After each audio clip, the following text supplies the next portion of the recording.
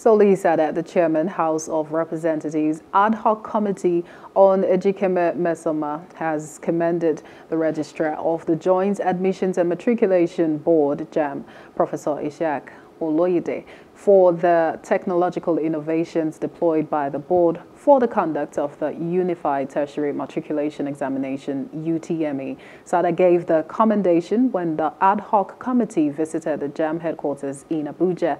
The committee also applauded the exam body for fortifying its operations against criminal infiltrations. He also congratulated the board for generating enough revenue for the Federation accounts, stating that Jamb was one of the public institutions with quality governance. On his part, Oloyede told the committee from the Situation Room that the board will be able to communicate with all the states and also relate with the candidates during the examinations.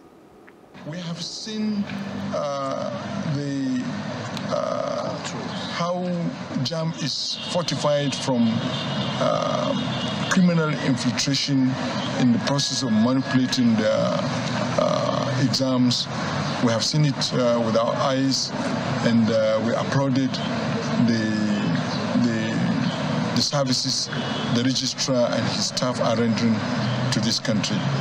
We thank them very much for availing us the opportunity to go where even an average person should not go in order to testify that Jamb is really it's an organization with an integrity that Nigerians should be happy with. This is one of the institutions that has demonstrated the quality of the Nigerians that we have in the public sector governance of this country.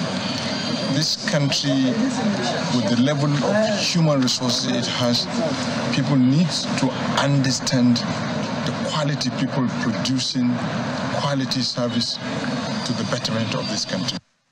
Hello, hope you enjoyed the news. Please do subscribe to our YouTube channel and don't forget to hit the notification button so you get notified about fresh news updates.